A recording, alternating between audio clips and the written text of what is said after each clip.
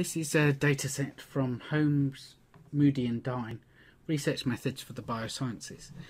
It has two variables, which are food, which is the amount of food supplement that is fed to a particular chicken or pullet, and it's got a measure of egg hardness.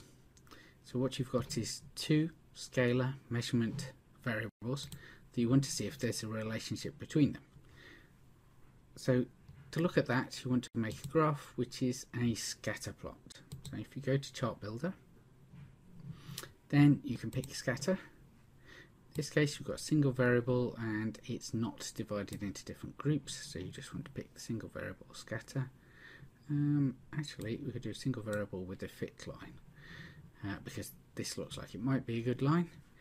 So now you always need to think what goes along the x-axis. X-axis is going to be your independent variable, your cause, the explanatory variable, the thing that causes the thing, whatever is on y, to happen.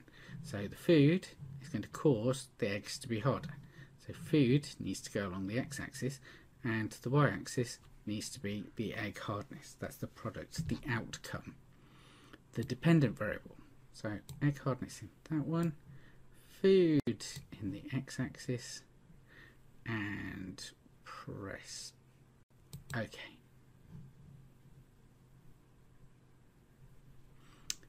So there you get your scatter plot. It's got a line fitted to it.